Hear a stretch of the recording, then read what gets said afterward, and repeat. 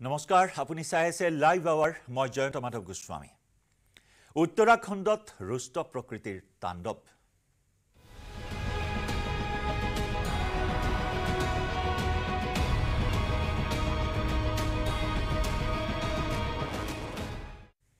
উত্তৰাখণ্ডত এবাৰ ডাৱৰ বিস্ফোৰণৰ ঘটনা উত্তৰাখণ্ডৰ তেহৰীত ভয়ংকৰ ডাৱৰ বিস্ফোৰণ তেহৰীৰ ঘানছালিত ডাৱৰ বিস্ফোৰণত মৃত্যু হৈছে দুজন লোকৰ ডাৱৰ বিস্ফোৰণৰ ফলত সৃষ্টি হয় প্ৰচণ্ড বান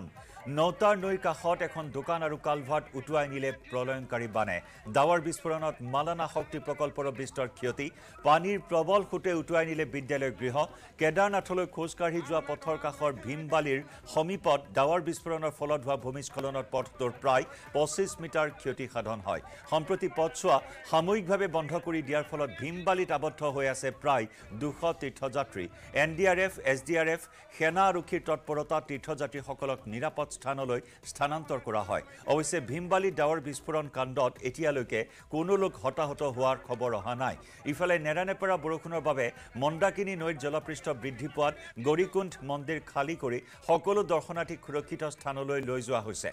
জিলা প্ৰশাসনৰ সৈতে সাহায্য আৰু উদ্ধাৰ অভিযান সন্দৰ্ভত বুজ লৈছে উত্তৰাখণ্ডৰ মুখ্যমন্ত্ৰী পুষ্কৰ সিং ধামিয়ে क्या नाम कितनी बारिश हो रही है आज सुमन जी सर बारिश देहरादून में बहुत ज्यादा हो रही है सर एक मौसम है तो देहरादून में तो कोई खतरे का वो नहीं है ना ज्यादा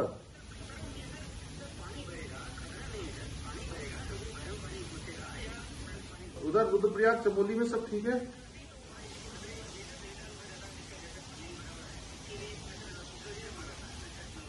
इधर बुला केदार साइड में क्या स्थिति उधर उत्तरकाशी वगैरह में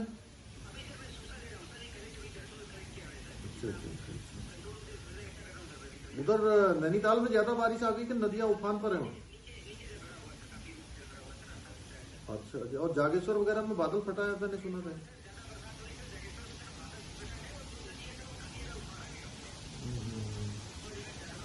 चलो अलर्ट मोड पर रहो यार फिर देखते हैं ना देखिए जो कहीं पर अगर एसडीआरएफ एनडीआरएफ कहीं कुछ भेजना हो तो देख लीजिए ना उधर ये हरिद्वार में तो कोई स्थिति खराब नहीं है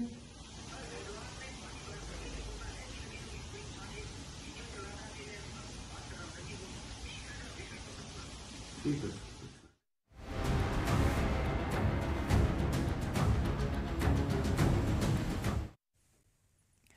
ইফালে ৰাজধানী দিল্লীত ভয়ংকৰ কৃত্ৰিম বানে বিধ্বস্ত কৰিছে জনজীৱন ধাৰাসাৰ বৰষুণৰ ফলত দিল্লীৰ বহু ঠাই প্লাবিত হৈছে কৃত্ৰিম বানৰ ফলত ৰাজধানী দিল্লীত তীব্ৰ যান-জঁটৰ সৃষ্টি হৈছে এই পৰ্যন্ত বন্ধ হৈ আছে দিল্লীৰ বহুকেইখন বিদ্যালয় মহাবিদ্যালয় চৰকাৰী কাৰ্যালয়কে ধৰি ব্যক্তিগত কাৰ্যালয়সমূহো বন্ধ কৰি দিয়া হৈছে বানপানীৰ বাবে একান্থলৈকে পানী উঠিছে দিল্লীত বতৰ বিজ্ঞান বিভাগে ইতিমধ্যে ৰেড এলাৰ্ট জাৰি কৰিছে দিল্লীৰ প্ৰগতি মৈদামত ডুব গৈছে কৃত্ৰিম বানত বুধবাৰে হোৱা ধাৰাসাৰ বৰষুণৰ পাছতে দিল্লীত অবৰ্ণনীয় পৰিস্থিতিৰ সৃষ্টি হয় দিল্লীৰ শিক্ষামন্ত্ৰীয়ে বৃহস্পতিবাৰলৈকে বিদ্যালয়সমূহ বন্ধ ঘোষণা কৰিছে বানৰ বাবে ৰাজপথসমূহ প্ৰায়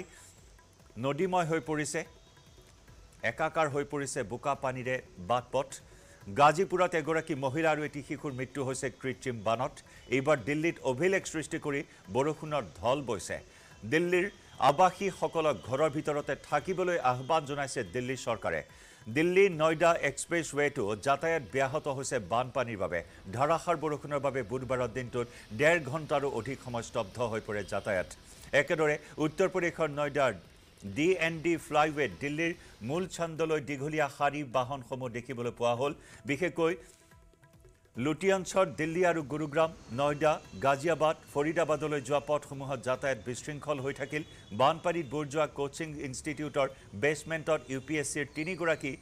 ছাত্ৰৰ মৃত্যুৰ প্ৰতিবাদ সাব্যস্ত কৰি 3 গৰাকী শিক্ষাৰ্থীৰ মৃত্যুৰ প্ৰতিবাদ সাব্যস্ত কৰি থকা পুৰণি ৰাজেন্দ্ৰ নগৰত আঁঠুলৈকে পানী ডুব গৈছে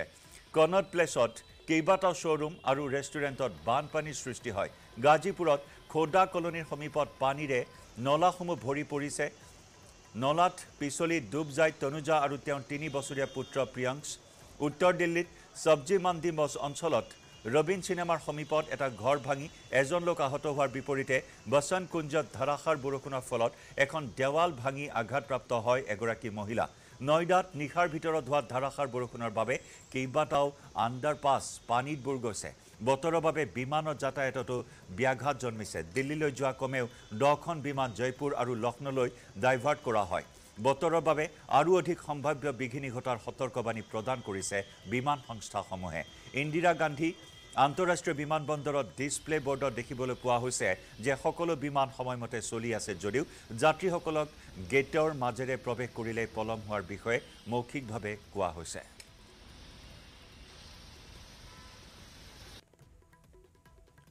মুঠৰ ওপৰত এক অবৰ্ণনীয় পৰিস্থিতি এই মুহূৰ্তত ৰাজধানী দিল্লীত সম্পূৰ্ণৰূপে জনজীৱন বিপৰ্যস্ত হৈ পৰিছে দিল্লীৰ বিস্তীৰ্ণ অঞ্চল এতিয়া পানীৰ মাজত কৃত্ৰিম বানত কক বকাবলগীয়া হৈছে দিল্লীৰ জনতাই স্কুল কলেজ সকলো বন্ধ ঘোষণা কৰা হৈছে বৃহস্পতিবাৰ পৰ্যন্ত তীব্ৰ যানজট প্ৰতিটো পথতে অফিচ কাছাৰীলৈ ওলাই অহা লোকসকলে দুৰ্ভোগ ভুগিবলগীয়া হৈছে কৰবাত একাঁঠু পৰ্যন্ত বান কৰবাত এককাল পৰ্যন্ত বান কৰবাত এবুকু পৰ্যন্ত বানৰ সৃষ্টি হৈছে দিল্লীত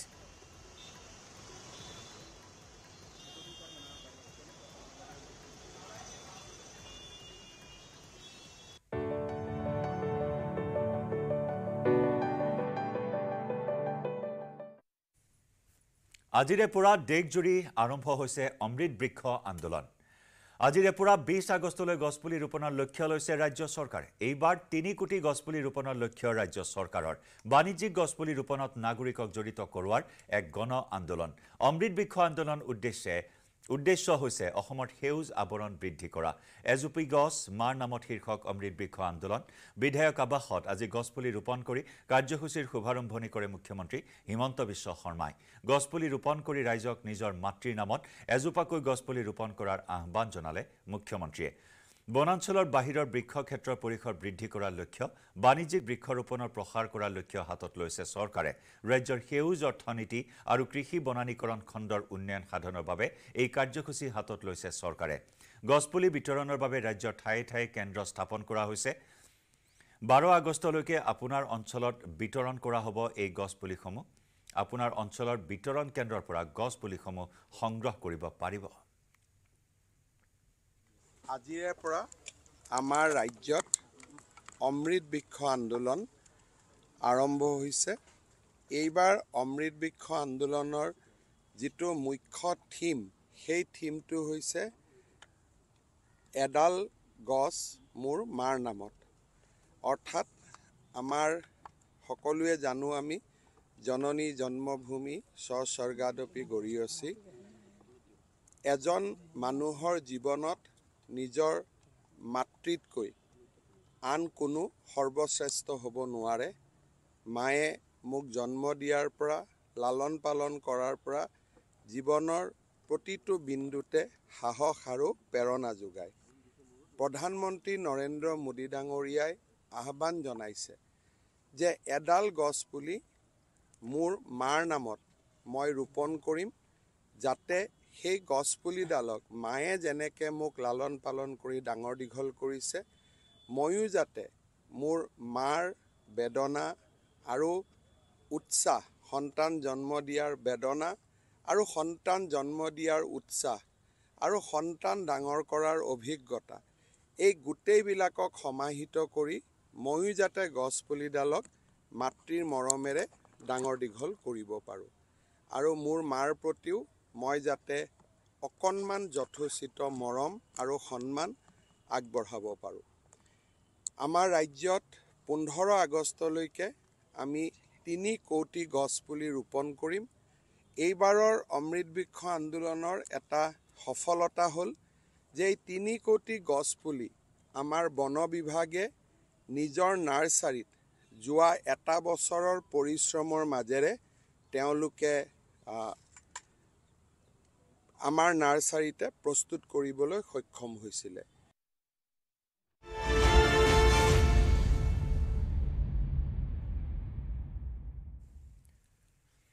ৰাজ্যত ভয়ংকৰ ৰূপত বৃদ্ধি পাইছে জাপানীজ এনসেফেলাইটিছ ৰোগৰ প্ৰাদুৰ্ভাৱ ক্ষেত্ৰত বিগত এটা মাহত এনসেফেলাইটিছত আক্ৰান্ত হৈছে 5 জনকৈ লোক টিকেন্দ্ৰজিৎ মজুমদাৰ নামৰ এজন লোকৰ এনসেফেলাইটিছত আক্ৰান্ত হৈ মৃত্যু হৈছে দীৰ্ঘদিন ধৰি লোকজন গুৱাহাটী চিকিৎসা মহাবিদ্যালয় হাস্পতালত চিকিৎসাধীন হৈ আছিল এই পৰ্যন্ত ক্ষেত্ৰত এনসেফেলাইটিছত আক্ৰান্ত হৈ মৃত্যু হোৱা লোকৰ সংখ্যা 2জনলৈ বৃদ্ধি পালে মৃত টিকেন্দ্ৰজিৎ মজুমদাৰ আছিল ক্ষেত্ৰী আদৰ্শ মাধ্যমিক বিদ্যালয়ৰ প্ৰধান শিক্ষক ইয়াৰ পূৰ্বে এটি কিশোৰৰ মৃত্যু হৈছিল এনসেফেলাইটিছত আক্ৰান্ত হৈ ক্ৰমান্বয়ে ডিমৰিয়া সোণাপুৰ ক্ষেত্ৰী অঞ্চলত বৃদ্ধি পাইছে এনসেফেলাইটিছত আক্ৰান্ত লোকৰ সংখ্যা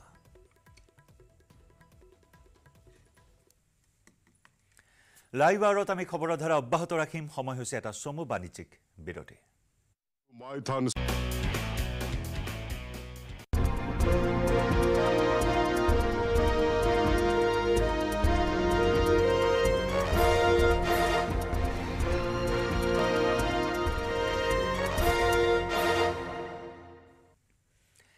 পেৰিছ অলিম্পিকত উজলিছে অসম গৌৰৱ লাভলিনা বৰগোহাঁই বুধবাৰে অনুষ্ঠিত প্ৰি কোৱাৰ্টাৰ ফাইনেলত নৰৱেৰ সুনিভা হপষ্টেডক হৰুৱাই কোৱাৰ্টাৰ ফাইনেলত প্ৰৱেশ কৰে লাভলিনাই ৰেফাৰীৰ সৰ্বসন্মত সিদ্ধান্তত জয়ী হয় অসম কন্যা লাভলিনা বৰগোহাঁই মহিলাৰ ৭৫ কেজি শাখাত জয়ী হয় লাভলিনা দেওবাৰে কোৱাৰ্টাৰ ফাইনেলত চীনৰ লি কুইনৰ বিৰুদ্ধে অৱতীৰ্ণ হয় দেওবাৰে চীনৰ প্ৰতিদ্বন্দ্বী লি কুইনৰ বিৰুদ্ধে অৱতীৰ্ণ হ'ব লাভলিনা বৰগোহাঁই বিগত বৰ্ষতো বক্সিং ৰিঙত যুঁজত নামিছিল দুয়োগৰাকী বক্সাৰ এছিয়ান গেমছৰ ফাইনেল আৰু ৱৰ্ল্ড চেম্পিয়নশ্বিপৰ ছেমি ফাইনেলত মুখামুখি হৈছিল লাভলিনা বৰগোহাঁই আৰু লি কুইন দুবাৰৰ অলিম্পিক পদক বিজয়ী লি কুইনে হাংঝৌত অনুষ্ঠিত এছিয়ান গেমছৰ ফাইনেলত জয়লাভ কৰাৰ বিপৰীতে নতুন দিল্লীত অনুষ্ঠিত বিশ্ব চেম্পিয়নশ্বিপৰ ছেমি ফাইনেলত জয়ী হৈছিল লাভলিনা বৰগোহাঁই টকিঅ' অলিম্পিকৰ ব্ৰঞ্জৰ পদক বিজয়ী লাভলিনাই বিগত বৰ্ষত IBA মহিলা বিশ্ব চেম্পিয়ন হৈছিল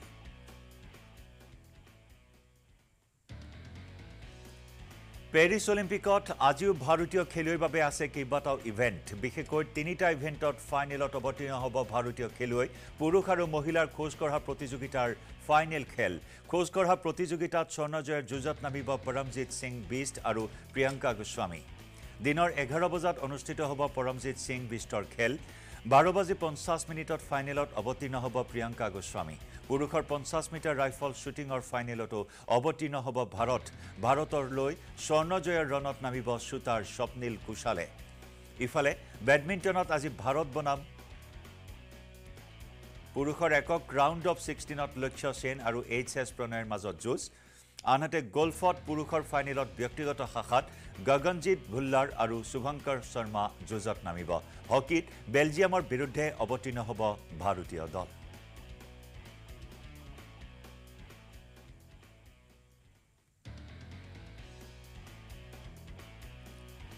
টকিঅ' অলিম্পিকত ব্ৰঞ্জৰ পদক বিজয়ী লাভলিনা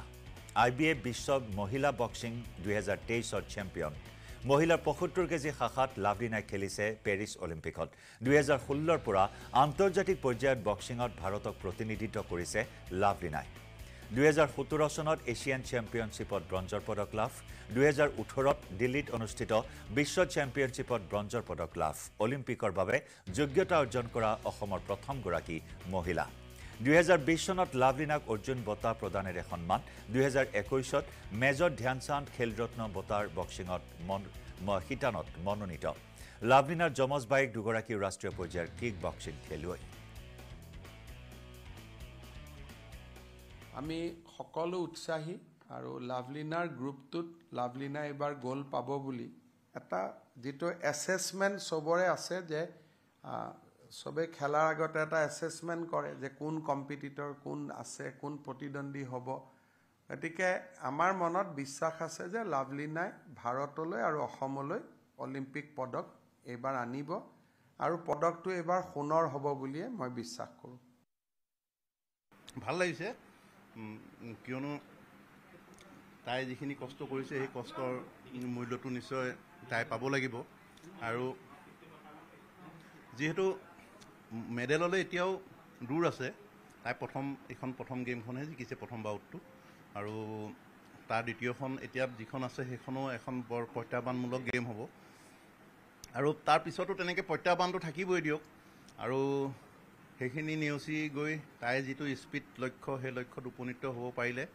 আমাৰো ভাল লাগিব পিতৃ মাতৃ হিচাপে আৰু তাই নিজৰো যিটো আশা আছে সেই আশাটো পূৰণ হ'ব বুলি মই তাইক বাৰে প্ৰতি কৈ আছোঁ যে আমি সুস্থ আছোঁ মাও সুস্থ আছে যিহেতু মই আছোঁৱে লগত আমাৰ কথা চিন্তা কৰিব নালাগে আৰু তইতো নিজৰ ইফালে লাভলিনাক মুখ্যমন্ত্ৰী ডক্টৰ হিমন্ত বিশ্ব শৰ্মা স্বাক্ষৰিত গামোচা অৰ্পণ অসম বক্সিং সন্থাৰ সম্পাদক তথা ভাৰতীয় বক্সিং ফেডাৰেশ্যনৰ সচিব প্ৰধান হেমন্ত কুমাৰ কলিতাই সেই বিশেষ গামোচাখন লাভলিনাক অৰ্পণ কৰে লাভলিনাক উৎসাহিত কৰাৰ বাবে ৰাজ্যবাসীৰ হৈ মুখ্যমন্ত্ৰী হিমন্ত বিশ্ব শৰ্মাই প্ৰেৰণ কৰিছিল অসমীয়া স্বাভিমান গামোচা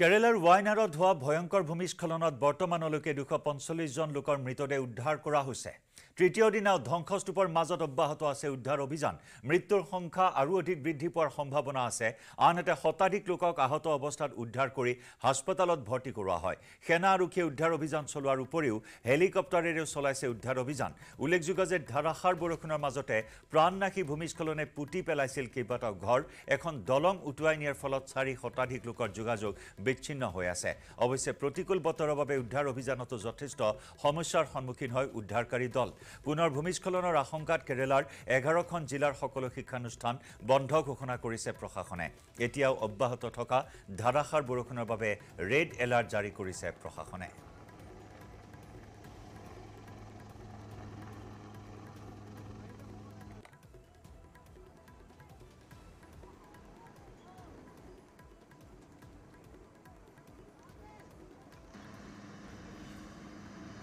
আৰু ড্ৰোন কেমেৰাত বন্দী হোৱা কিছু দৃশ্য এইখিনি মুহূৰ্তত আগবঢ়াইছো উদ্ধাৰ অভিযান চলি আছে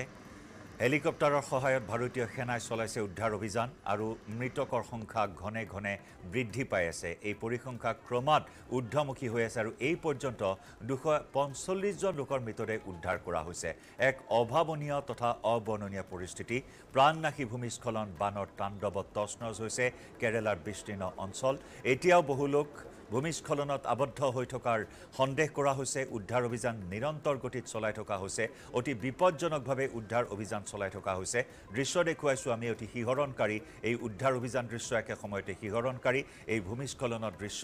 বান ভূমিস্খলনে তছনছ কৰিছে কেৰালাৰ বিভিন্ন অঞ্চলৰ জনজীৱন বহু লোক এতিয়াও আবদ্ধ হৈ আছে শতাধিক লোকক আঘাতপ্ৰাপ্ত অৱস্থাত উদ্ধাৰ কৰি হাস্পতালত ভৰ্তি কৰোৱা হৈছে চৌদিশে এক হাহাকাৰময় অৱস্থা যোগাযোগ বিচ্ছিন্ন হৈ আছে যাতায়াত বিচ্ছিন্ন হৈ আছে আৰু তাৰ মাজত চলি আছে উদ্ধাৰ অভিযান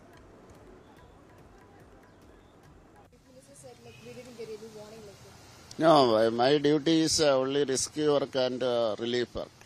I am being sent by the Prime Minister only to look after that. No political and any political comment. The state president of BJP is here. They will do that. I am not interested to do these political activities. How is the rescue work going on? See, several columns of army and these NDRF are here. And 2 columns of DSC here already. 2 columns from Kozhikode, 2 from Trivandrum, 2 columns from Kannur, 2 medical team from this Ejimala. That way this NDRF is doing their work and Army also. Air Force 6 helicopters are here yesterday. And 1 Navy helicopter is here. They are dropping foods because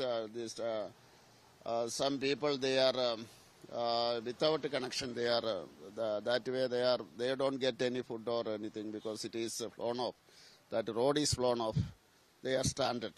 there. Stranded in the sense that in a serious way, because only one road was there to reach there in the villages, and that is flown off. Then some other people are there, but helicopter is dropping the food and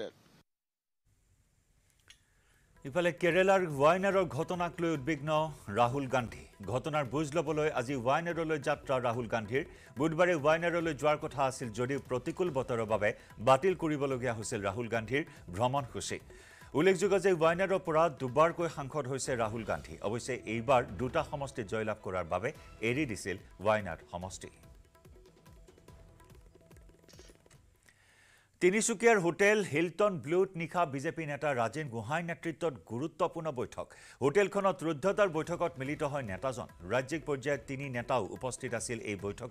বৈঠকত অংশগ্ৰহণ কৰিছিল 15খন জিলাৰ বিজেপিৰ নেতা কৰ্মীয়ে দুঘণ্টীয়া বৈঠকত বিজেপিৰ বৰ্তমান পৰিস্থিতিক লৈ আলোচনা বহু নেতা দলটোত এলাগী হোৱাৰ অভিযোগ বিজেপিৰ বহু নেতাই উচিত সন্মান নোপোৱাৰ অভিযোগ বৈঠকৰ অন্তত গুৰুত্বপূৰ্ণ কেইবাটাও সিদ্ধান্ত গ্ৰহণ কৰা হৈছে দলত উচিত মৰ্যাদা নাপালে বিকল্প ৰাজনৈতিক পদক্ষেপ গ্ৰহণ কৰিব বুলিও এই বৈঠকত সিদ্ধান্ত গ্ৰহণ কৰে